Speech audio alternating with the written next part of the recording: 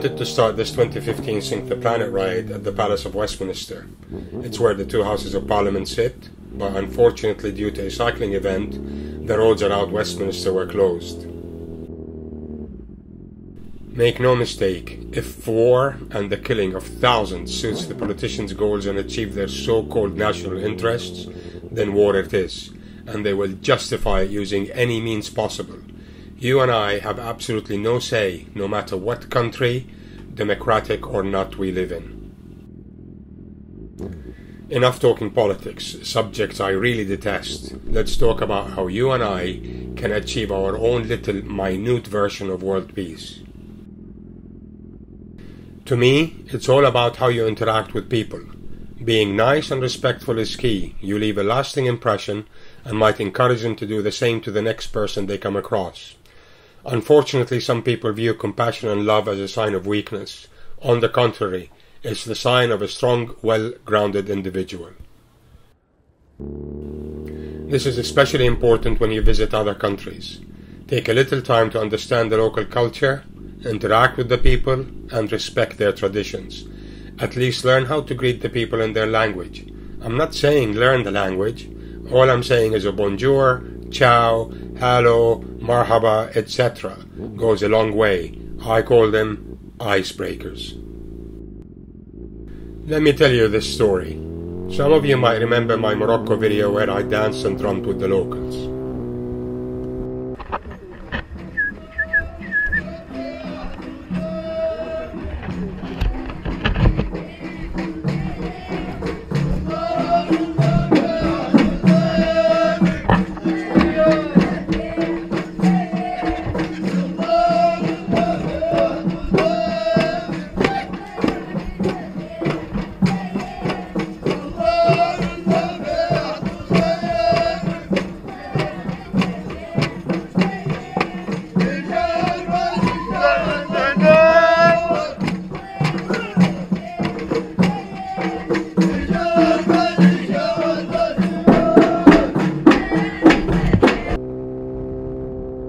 When I went to the hotel reception to get my room key, I greeted the guy with Assalamu alaikum, told him my name. He then gave me the key and said, "Were you just dancing with the welcoming guys outside?"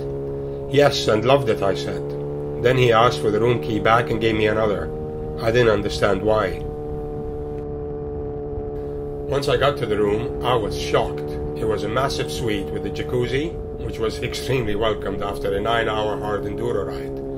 The guy didn't have to do that, but he upgraded me out of the kindness of his heart, and I believe because he saw I cared about his culture and interacted with the people.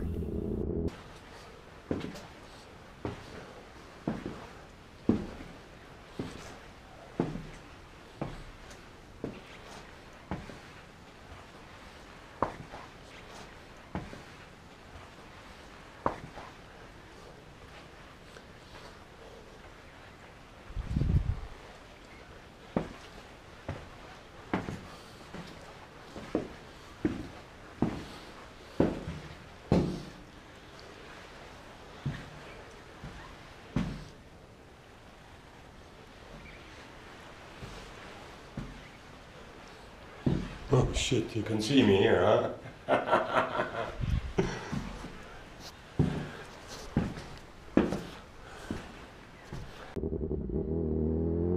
Don't alienate yourself from people who are different from you. On the contrary, take a minute to view the world from their point of view. Use it to your advantage to grow as a human being.